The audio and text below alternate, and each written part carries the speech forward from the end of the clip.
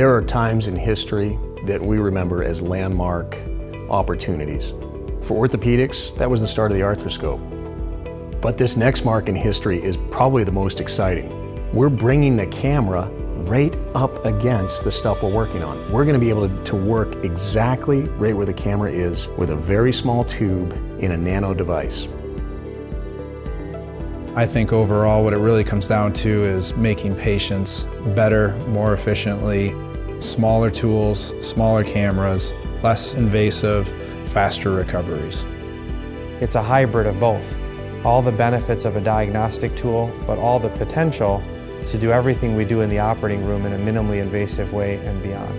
The ability to interface the 0-degree scope with a 30-degree scope, or the ability to even consider multiple vantage points with nanoscopes, will give us new looks and new angles at the joint that we never appreciated.